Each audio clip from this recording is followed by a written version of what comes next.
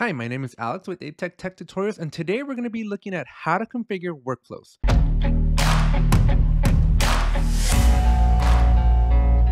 I'm going to be teaching you everything you need to know to successfully configure a workflow in a Jira project.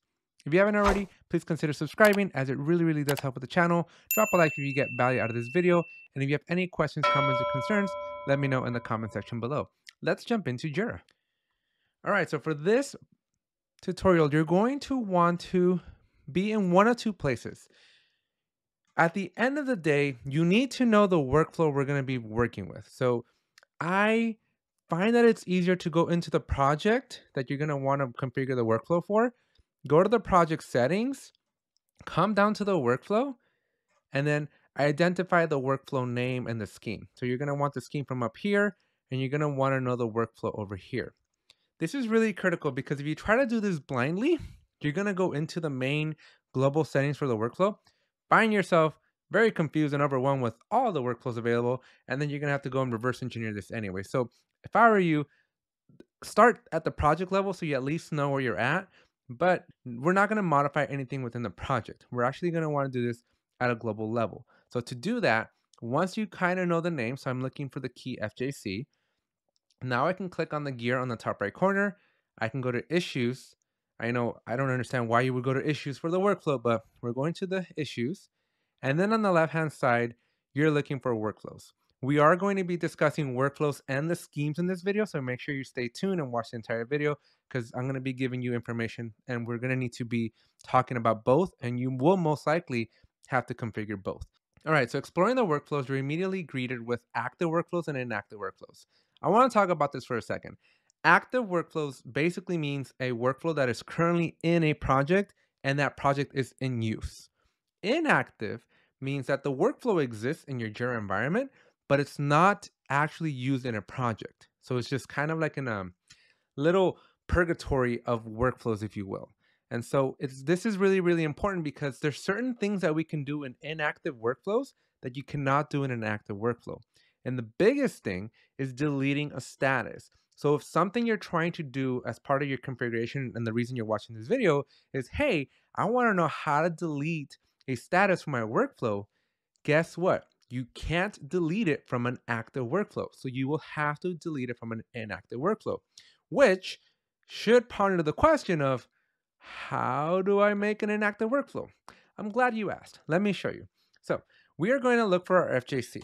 FJC is going to be an active workflow because I just showed you that it was one of my projects. So to make it inactive, all you got to do is come over here to the actions, make a copy of it. When you make a copy of it, it's always going to have this copy of software. I recommend that you delete this and actually do something meaningful. This is the default wording, software simplified workflow for project X. What I typically do, and because this is the tip that I'm going to give you, is I will call out the issue type that I'm going to associate this workflow with. And now you may be asking me why? Why would I do that? Well, because out of the box, one workflow dominates all your issue types. If you remember back from the project that we were looking at, so I'm just going to go real quickly back into my project. If you remember from the project settings and under workflow, you'll notice and you'll observe that all of the issue types have that one workflow. But that doesn't have to be the case. You can actually make a workflow per issue type, or you can group a bunch of issue types together and then dictate and mandate them and how they configure them in your workflow scheme, which is why we're going to talk about schemes in a bit, right? So typically when you're making a new workflow, you do have to ask yourself one of two questions. Is this new workflow or is this modification going to be for all the issue types or for specific issue types? My experience is usually 30% a workflow change applies to all the issue types, and 60-70% is usually to just one specific issue type. For example, I have teams that want their epics to follow a specific workflow, and then they want stories in their tasks to follow a different workflow, and then they want their bugs to follow yet a third. So why don't we go ahead and actually use that as an example to kind of guide the examples here. So jumping back into Jira, we're going to come over here and I'm going to make a copy, and I'm just going to call this one for my epic. So I'm just going to call epic at the beginning, and actually I'm just going to put the project name at the beginning, FJC epic software scheme, description you can modify if you want. That's up to you. But once you have that, you'll be greeted with basically the text version of this. I don't like the text version. I like to do this in the diagram. And here I can remove a status. So if I don't like blocked, I can actually hit remove status and I can do that. I can also add new statuses. So maybe I have peer review. I want product owner approval, right? And so I can put that one in, and then you're going to be greeted with this allow all statuses. What this basically means is, do I want this arrow that says all to show up? If I click this checkbox, it will give me the dash all, and I'll show you in a second. But in this screen, you do need to pick the category of status. This is in progress. This is not done yet. Work is still in motion. And then you can just stick it wherever you want. The actual order doesn't matter because Jira is going to give it to you alphabetically by category. So all your to-do statuses will be grouped alphabetically, all your in progress ones, and all your done ones. In this particular case, it'll just alphabetically put all my blue statuses since there's only one of the other ones. Anyways, now that I have this, there is actually no publish. There's nothing you got to do at this point because it's an inactive workflow. But this workflow is now ready for whatever I want to do, right? So maybe I want my epics to be approved by the PO, so I'm adding this item here. But maybe I don't have testing, so I can just actually remove the test status from the epic because epics aren't tested in my specific scenario. So again, you can't do that if you're in an active workflow. If I try to delete that in test status, I'm going to be greeted with not possible. So that's pretty much that there. Now, some tips that I do want to give you, right, just while we're here, is once you add your statuses, you want to make sure you give the right category. Make sure you're careful, right? You don't want to overburden this view with having 50 different statuses. You don't want to handhold your team's hand that much. You want to give them some autonomy. You want to make things clear, but you don't want to do like ready for, in, whatever, finish with this step, right? You don't want to do 3 for each status because that's just overwhelming and will completely, it hurts a little bit more than it helps. The other thing is, if you decide that you do not like these dash all transitions, which basically allows you to go from any status to any other status, you have the option to explicitly call out a transition. So let's just say that we want to go from to do to in progress. This is totally allowable. You just got to give it a name. So start progress, right? And if you do this, I recommend that you remove this allow all statuses to transition to this one, because now the only way to go from to do to in progress is to follow this transition. But what I want you to be mindful of here is, if you do a linear path, which is what most teams do, great, thumbs up. That's what Jira is designed for. But I caution you, make sure you give yourself a path backwards, because if at any point if your in progress is like nulled out, like it's not good, and you want to move back to do, you can't, because there is no arrow going back, assuming that this all wasn't here, right? So if you go this route where you don't have the allow all statuses transitions available, you want to be very careful, because if you don't explicitly call out the route, the transition is what it's actually called, then you're going to get into some trouble and bad things will happen, and you're going to be paying a lot of money to have a professional come and help you out. So anyways, take that tip. Hopefully it helps you out quite a bit. So once you have your workflow, everything's cool, everything's done. Because it's inactive, we have 2 options at this point. You can either A, go back into your project and add the workflow, which basically means you'll replace it. Or if you're sharing a workflow, you see how this one's shared? I actually can't add it. So what I need to do is I need to go to the workflow scheme.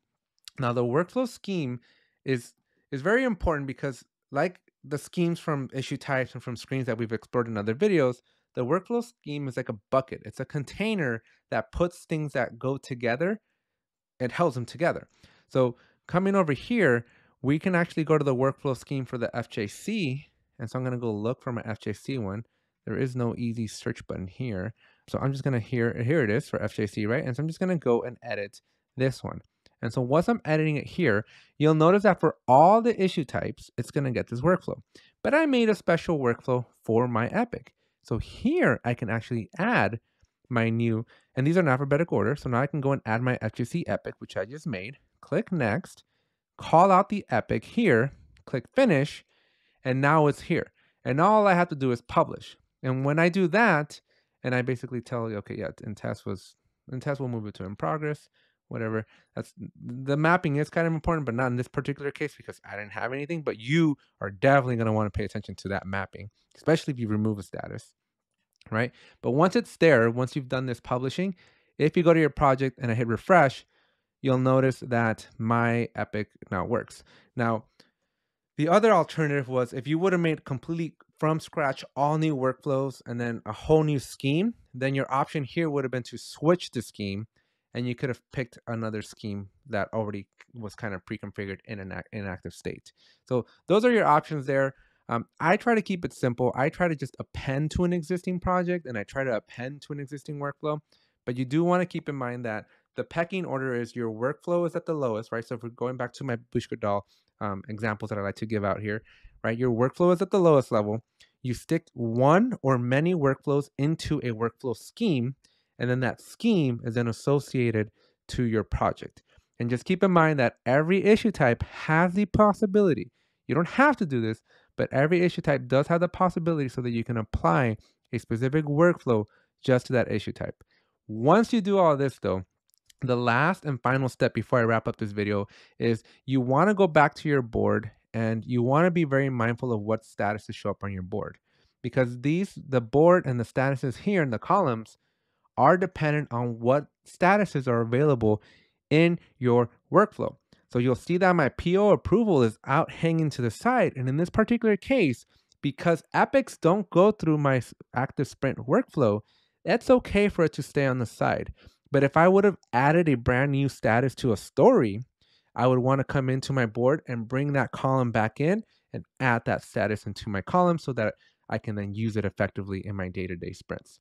So anyways, that's it for this video. I hope you enjoyed it. If you got value out of it, please make sure you drop a like, share this with your friends, coworkers, colleagues, whoever else you know that has struggled or is looking at workflows and specifically their configurations. It might be beneficial for them. And finally, if you haven't already subscribed, some 70% of my viewers aren't subscribed. So why don't you smash the subscribe button, help me grow these numbers, help you get notified when I drop these amazing videos for you. And it just makes the whole world go around a little bit better. So thank you very much. Appreciate you tuning in, and I will see you in the next one. Thanks. I feel nauseous, believe me. Never had a lot of shit come easy. Had to work hard, struggle just to be me. Had to